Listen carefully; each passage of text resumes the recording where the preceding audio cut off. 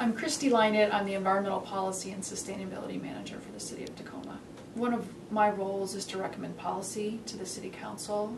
One of the things that I really like about Greenroads is that it's not just about the end product of the road, but it's about the construction practices too. And I think that's a little unique, that it's really about what kind of fuels and vehicles and other practices that the contractors are using to build the roads, and that's one of the elements that I think really makes it a great program.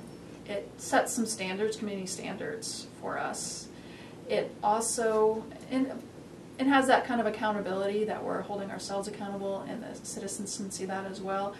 It really looks at all the different parts of road infrastructure and access on those roadways.